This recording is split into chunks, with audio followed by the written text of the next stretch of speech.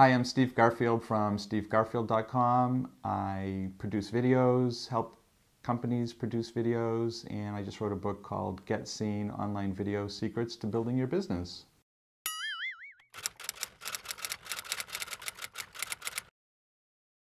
So I actually was one of the first people to put video on a blog starting in January 1st of 2004.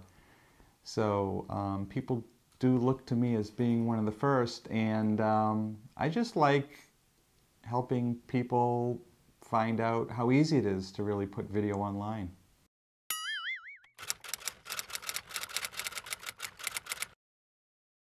Back in the old days, I used to subscribe and get videos delivered to me, and now it's pretty much what bubbles up to the surface on like Twitter, mainly, email sometimes Facebook. I just watched one today from my friend C.C. Chapman, and he was giving tips on how to approach South by Southwest. That's the big media conference that happens down in Austin. So that came in my stream of updates today. So it's like, my friend CC's there. He's like, here's a video, I'm going to give you tips. So I clicked on it. It was just so easy to digest. It came right to me, so I clicked on it and watched it. Very, very easy, without me having to go and look for it. So I think the videos that I tend to watch are ones that just show up in my stream like that.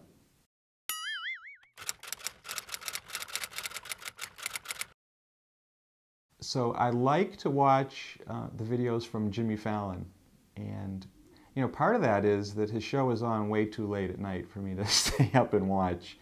So they're doing an interesting thing on the blog where they have highlights and excerpts of like the fun stuff, the good videos, and they just started a new little series, a takeoff on Lost, and they're all in the office and big problems are happening at the Jimmy Fallon show. So I just watched that. It's very well done and short enough to watch and go on to the next thing.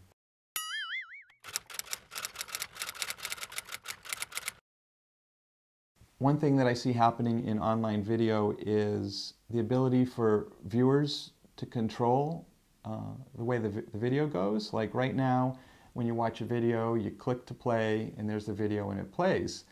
There's a company that I'm working with in Boston called Visible Gains, and they have this technology. It's called viewer-led video. Let's say you're watching a video and you get to control which way the video goes, kind of like a choose-your-own-adventure game.